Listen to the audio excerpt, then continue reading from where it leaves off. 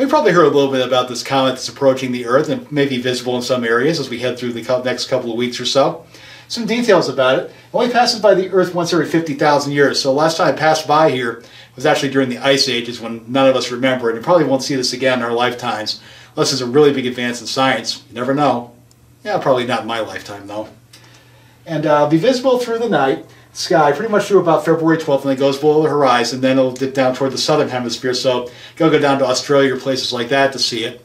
And finally, it'll make its closest approach around January 31st. That'll be one of the best times to see it. I'll give you some other times in just a minute. Now, you want to know how to view this? It's going to be in the northern skies, mainly to the north-northeast right now as I film this. However, we'll be gradually moving to the northwest for the time and getting a little bit lower in the sky as it passes by the Earth. Now, the comet will not be as bright as Neowise. Some of you remember that from 3 years ago when it was pretty easy to see with the naked eye. This one won't be quite as bright, but you may be able to see it with the naked eye if things set up right. It appears just a fuzzy mass, not sharp like stars, and it's not going to twinkle like the stars either. And finally, it's going to be best viewed with binoculars or if you have a telescope, a spotting scope, something like this. But you may be able to see it with the naked eye, especially if you get out into a dark place and seeing how this is Wyoming. That's not going to be much of a problem.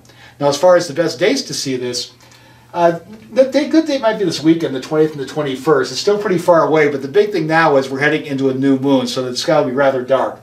When I look above the Big Dipper, it's a pretty well-known constellation looking off to the north.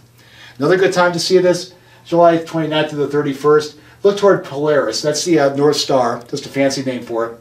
And how to find that, go to the Big Dipper, you find the ladle, look at the furthest right, and then look up from that. That'll be the North Star. Looking just about due north, it'll be right around there. Now the problem with this time is we're going to be in a full moon, so it may actually dim the comet a little bit.